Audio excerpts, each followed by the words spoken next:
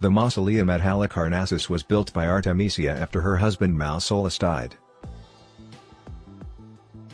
Mausolus and Artemisia had ruled over Halicarnassus and the region surrounding it for 24 years. When Mausolus died in 353 BC, Artemisia was reported to have been so broken-hearted. She hired the most talented artists to create the most magnificent tomb in the world.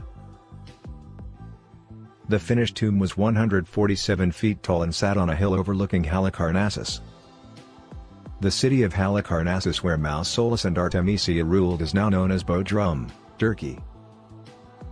The word mausoleum originates from the name Mausolus. The term mausoleum became the name used for tombs built above ground from that time on. Mausolus' wife Artemisia was also his sister. It was common in those days for rulers to marry their sisters. Artemisia hired famous Greek artists to build the tomb. Two Greek architects, Pythios and Satyros, designed the shape of the tomb. There were also a variety of artists who contributed various cultural influences to the tomb, including Greek, Lycian, and Egyptian. Artemisia died 2 years after Mausolus, before the tomb was completed. At the top of the tomb there was a sculpture created by Pythios. The carving depicted Mausolus and Artemisia in a chariot being pulled by 4 massive horses.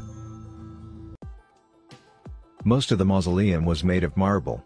It was surrounded by a courtyard. A staircase was built leading up the platform where the mausoleum stood. There were stone lions flanking the staircase.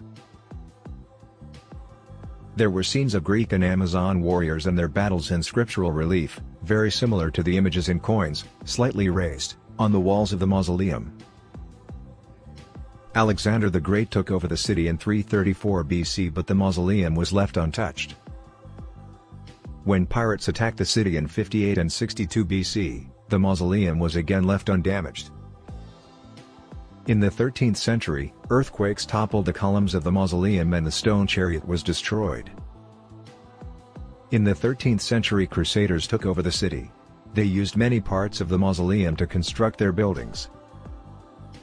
If you visit the castle at Halicarnassus, you can still see pieces of the tomb that were used to strengthen the castle walls. By 1401 AD, all that was left was the base of the tomb. In the 1800s, an archaeologist named Charles Newton discovered the remnants of the mausoleum. He found the statues of Mausolus and Artemisia and a piece of the wheel of the chariot. They can be seen at the Mausoleum Room in the British Museum.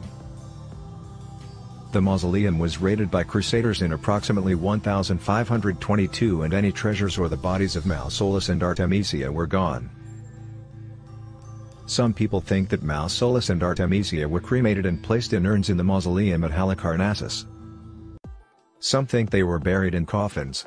There is no proof for either theory.